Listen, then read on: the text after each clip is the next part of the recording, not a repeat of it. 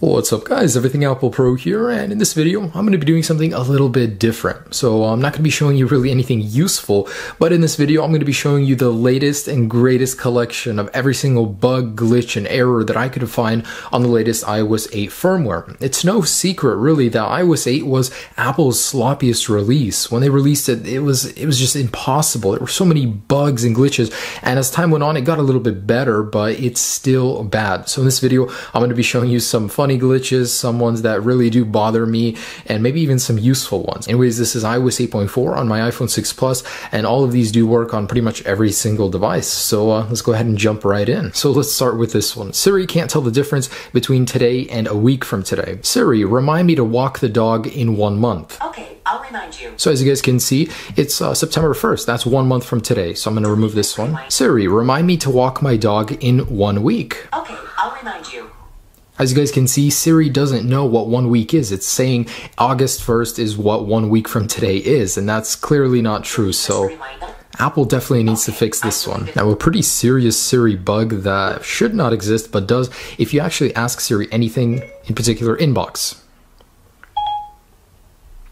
You have at least 25 emails since yesterday. So here's my inbox right here. If I lock my device and go to Siri from my locked device on the lock screen, and if you start pulling down, you guys can see you can get into the previous conversation with Siri up here, and that shouldn't be there. I mean, this is pretty much exposing all my information right here from the lock screen. Now, from the spotlight view on the home screen, if you guys go ahead and get in here, type in one letter, activate reachability, click cancel, and now you have a keyboard stuck on your screen. So that's another interesting one. A lot of these are going to be graphical. A lot of these you probably won't even run into, but they're just fun for me to see. Anyways, on to the next one. Now, an interesting one that I found. So if you actually make any icon wiggle, of course you guys can move them around as usual. Now activate reachability, and you guys can no longer move any application or a folder or anything. So you have to disable that, and only then can you start using it. So next up in messages, just send a message and go ahead and slide back right after. And as you can see, the messages slide through that thing. It's kind of a glitch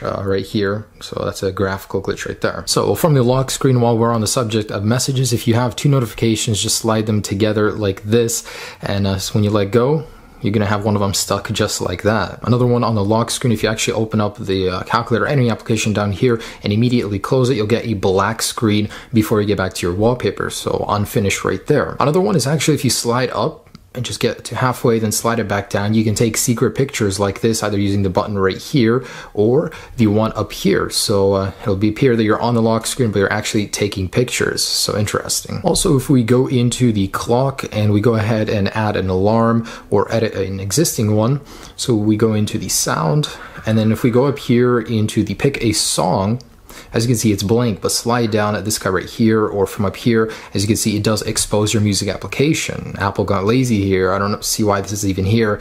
And actually, if you go back, you try to go back into here, you're just frozen. You can't use anything. All right, so let's take a look at the home screen. If we actually go into the multitasking pane, slide this guy either up or down, click the home button, and your display should freak out. You'll get different effects depending on how bad you slide it down, as you can see right there. So interesting. Now on your home screen, if you actually slide in between pages and take a screenshot, your device will be stuck on a white screen. So it could be useful as a flashlight if you need that. And the same thing on multitasking pane, if you just take a screenshot in between here, as you can see, it sticks. So if you're in the multitasking pane and you slide up on an app, go ahead and slide down on one at the same time. Depending on how far you slide it down, it'll stick just like that. So go ahead and slide this one up and it bounces. So really interesting. Go ahead and do that. And you can do that to multiples as well. So if you want to go ahead and slide on these, as you can see, they'll stick in funny places. If you're inside of a folder with 2 pages, go ahead and click home button when you're on the second page and tap right below it, and you'll get this weird effect on your device. So again, there you go. Now take a look at the corner down here on the bottom left of the folder. When it opens, as you can see, it expands and closes in a very clunky manner. This has been around from the very first iOS 8 firmware. Apple really hasn't taken to fixing that, and it's really annoying. So it's just a clunky animation. Now here's a really interesting one on iPad. So pretty much just get the background from your actual home screen onto your lock screen by doing this. So slide, rotate, and slide back. And as you can see, you'll get the background from your home screen, which wasn't on your lock screen. So guys, that's just about it. Just wanted to show you some interesting little bugs and glitches I found in iOS 8.4, and surprisingly, Apple really messed up with iOS 8. It's been a disaster from the beginning, so let's hope that iOS 9 will do a lot better.